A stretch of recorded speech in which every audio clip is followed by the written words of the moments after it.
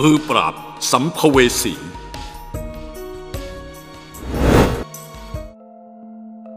เมื่อบรรพบุรุษที่เสียไป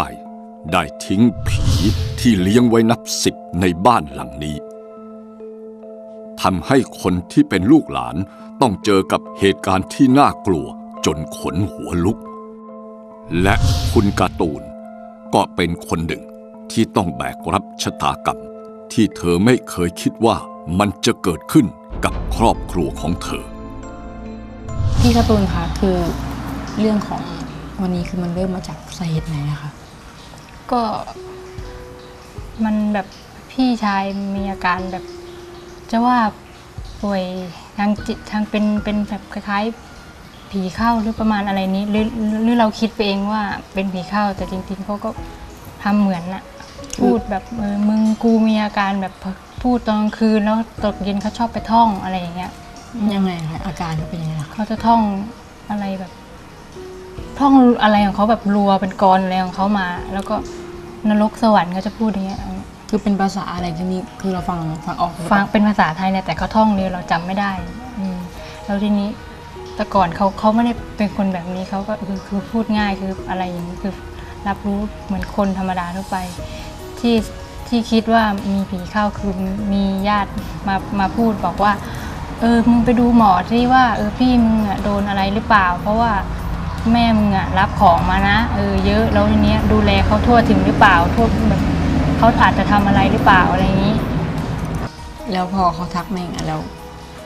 พี่ทำยังไงต่อก็อยากไปดูอยู่แต่นี้ก็ไม่ได้ไปทีนี้ก็เลยปล่อยเลยตามเลยไปก่อน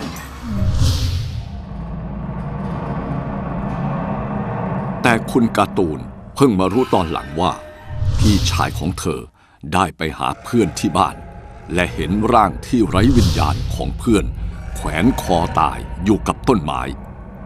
ซึ่งเธอเชื่อว่ามันอาจเป็นสาเหตุที่ทำให้พี่ชายต้องมีพฤติกรรมที่เปลี่ยนไป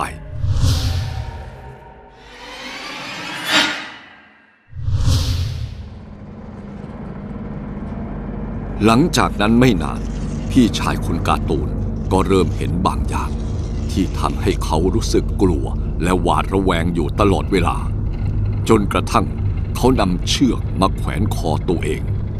แต่โชคยังดีที่เชือกเกิดขาดจึงทำให้เขารอดชีวิตมาได้แล้วได้มาเล่าให้พ่อและน้องสาวฟังว่าสิ่งที่เกิดขึ้นเป็นเพราะวิญญาณของผู้หญิงคนหนึ่งได้พยายามบังคับให้เขาฆ่าตัวตายคือตอนนั้นที่เขาไปเห็นคนผูกคอตายนี่เขาได้มาเล่าให้ใครที่บ้านฟังไหมคะน่าจะเล่านะว่าเดินไปเห็นไปคนแรกแล้วไปเห็นว่าไปเจอคนผูกคอตายอะไรนี้แต่ตอนนั้นอาการเขายังปกติอยู่ตั้งแต่นั้นเขามา2-3 เดือนหลังเนี่ยแหละเขามีอาการแบบกลัวอะไรกลัวเหมือนกลัวอะไรอยู่ข้างบนบ้านเพราะเมื่อก่อนเนี่ยเขาจะนอนบนบ้านแล้วเขาบอกว่ามีเหมือนเขาแบบยังไงอะแบบควบคุมตัวเองไม่ได้แล้วมีคนแบบคนนำเข้าไปอะไรอย่างเงี้ยไปผูกแล้วนี่เขาเชือกเขาก็เลยขาดเขาก็เลยไม่ได้อะไรแบบมีรอยก็คือไม่ได้เป็นอะไรใช่แล้วแบบพูดกับพ่อมึงเป็นคนทำได้ให้กูเป็นแบบนี้มึงดูแลอะไรแบบกูไม่ดีแล้วมึงไม่นับถือกูมึงดูถูกกูอะไรแบบเวลากับพ่อเนี่ยเขาจะแบบอะไรแบบมึงกูตลอดแบบเขาคล้ายๆแบบพูดเหมือนคล้ายๆแบบคนสมัยก่อนเนาะมึงอะไรเงี้ยเราก็คิดว่าคงคิดอย่างนี้ไงที่ว่าคงจะมีหรือเปล่าแล้วทีนี้ก็เราก็หลังจากนั้นมาอีกก็2-3 เดือนเหมือนกันเขาก็เตรียมผูกใหม่ก็คือเตรียมเชือกมาใหม่แล้วก็มีอะไรรองไว้เหมือนเดิมค่ะอันนี้หมายถึงว่าพี่เห็นพี่เป็นคนมาแกะเชือกเองแล้วตอนนั้นเป็นยังไงบ้างพี่ถามเขาไหมว่าพี่ถามว่าทำไมต้องมามัดแกบอกว่าเอาไว้ผูกอีกแกว่าอย่างนี้แล้วพี่ไม่ได้ถามว่าทำไมถึงต้องผูกอีกหรือว่าเขาแบบบอกอะไรกับเราไหมเขาก็บอกเขาถามอยู่ว่าทำไมถึงต้องผูกเขาก็บอกว่าอยากผูกนี่เราก็แกะเราก็บอกอย่าไปผูกทำไมเราเลยก็แค่พูดแค่นี้เขาก็ตั้งแต่นั้นก็ไม่เห็นแล้วเขาก็ ตั้งแต่นั้นเขาก็กลัวเขาก็ไม่นอนห้องบนบ้านเขาก็จะลงมานอนข้างล่างนอนที่แบบมีคนเยอะๆที่อยู่คนเยอะๆเขาถึงจะนอน แล้วตอนนั้นที่พี่เห็นพี่ชายพี่มีอาการแปลกๆนี่คือเราเคยพาเขาไปหาหมออะไรอย่างงี้ไหมไม่เคยวันนี้ก็เลยไปถามหนูนาเพราะว่าเขาบวชเรื่องนี้มาเขาคงจะเรียนรู้เขาบอกว่าเขาสัมผัสได้ก็เลยหนูนานี่คือเป็นใครอะคือเพื่อนเป็นเพื่อนพี่จ้ะแล้วก็วันนั้นบังเอิญนะเขาก็ผ่านมาก็ชวนเขามาดูนี่แหละก็ถามว่าเฮ้ยเห็นไหมเห็นอะไรไหมเขาก็บอกก็มีนะมีเยอะอยู่นะแต่ว่าอย่างนี้ทีนี้ตกกลางคืนเราก็พากันขึ้นไปนอนข้างบนค่ะแล้วตอนนั้นก็ปิดไฟหมดแล้วก็ส่องไฟฉายขึ้นไปแกก็ไม่เห็นอะไรแกว่าแกไม่เห็นแกก็พอนอนลงไปได้พักหนึ่งแกก็สะกิดเฮ้ยตูนเราลงข้างล่างดีไหมบอกทำไมมีอะไรหรอ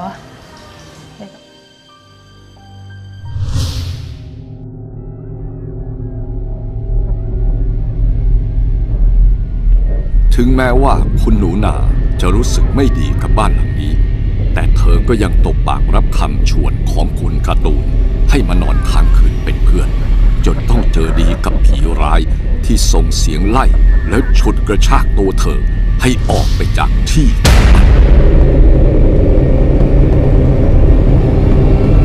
เราลงมานอนข้างล่างนอนตรงข้างล่างนี่เราก็ไม่รู้อะไรเราก็นอนถึงเช้าแล้วทีนี้ตอนเช้ามาเขาก็เล่าให้ฟังว่าเฮ้ยคนเนี้ยมาหานะมาบอกว่าให้ช่วยนี่หน่อยให้ช่วยอะไรเขาเงี้ยเราบอกอะไรนี่เขาก็พาขึ้นไปบนบ้านชี้นู่นชี้นี่ว่าเนี้ยเขาบอกให้ช่วยเขาหน่อยแล้วจะมีอีกประมาณ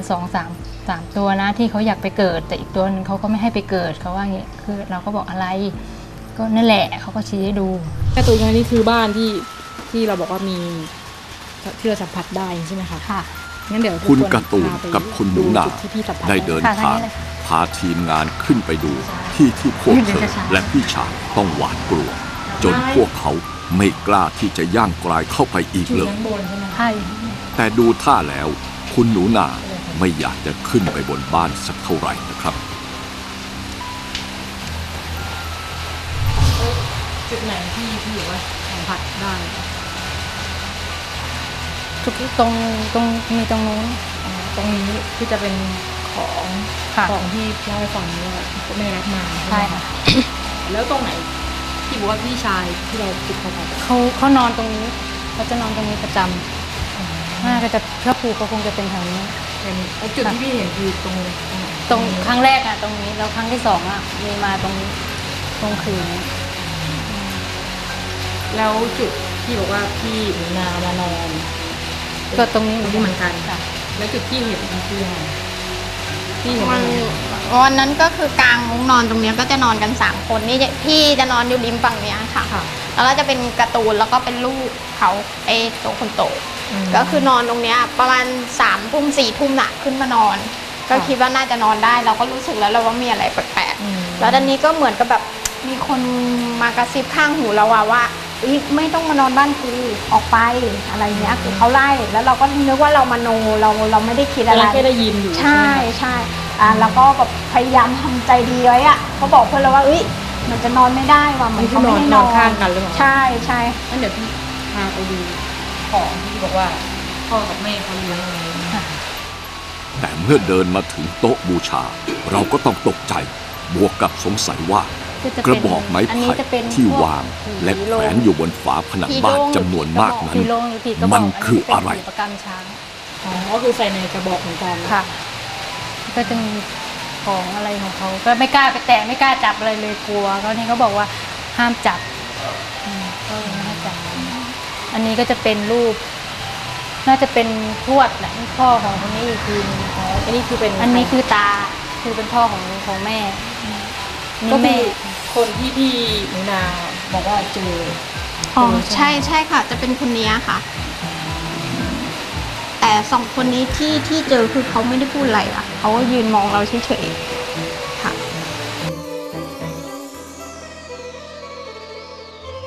แล้วพอตอนเช้ามาแล้วที่พี่เขาเล่าให้ฟังว่าเจออย่างนี้มาแล้วตอนนั้นเราก็แบบกลัวเฮ้ยมีจริงเหรออะไรเงี้ยเขาอะไรอย่างเงี้ยต้อง คงจะจริงมั้งอะไรวะมาเข้าพี่ชายหรือเปล่าอะไรเงี้ยปกติคือเราอยู่บ้านนี่เคยเจออย่างนี้ไหมคะถามว่าเคยเจอไหมก็ไม่เคยเจอนะเพราะว่าไม่ค่อยได้อยู่ติดอะไรกับเท่าไหร่คือมาก็นานๆมานอนทีแล้วก็กลับแต่ถ้าอยู่ประจำเลยไม่เคยได้อยู่เลี้ยงผีเลี้ยงแอนนี่คือพี่รู้ตอนไหนคะก็จะเริ่มรู้ก็ตอนแม่เสียเพราะว่าพ่อเขาจะพาทำเขาจะบอกแต่ตอนแม่อยู่อ่ะก็ไม่ค่อยได้อยู่กับแกเดี๋ยวไปเรียนมั่งก็ไปอยู่ตรงนู้นตรงนี้แต่ไม่ค่อยได้อยู่กับแกแล้วแกก็ถามว่าเลี้ยงยังไงคือเราไม่รู้เลยอันนี้หมายถึงว่าเป็นของแม่เลยของแม่ครึ่งนึงของพ่ออีกครึ่งนึงมันจะมี2ฝ่ายคือผีเขาจะไม่เหมือนกันเขาจะรับมาคือทางพ่อก็อีกอย่างนึงทางแม่ก็อีกอย่างนึง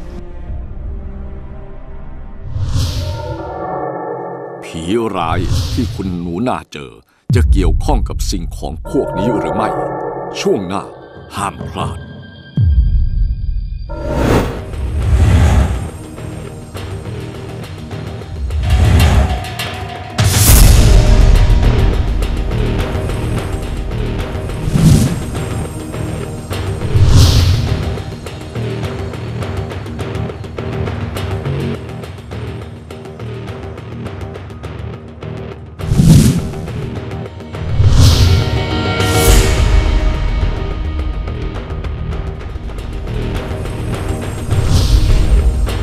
พิเศษสำหรับแฟนรายการมือปราบสัมภเวสี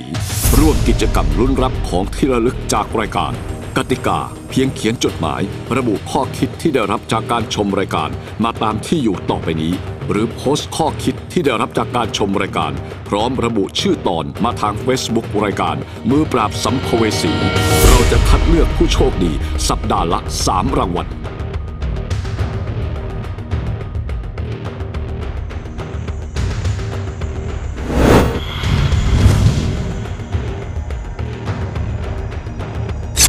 มือปราบสัมภเวสี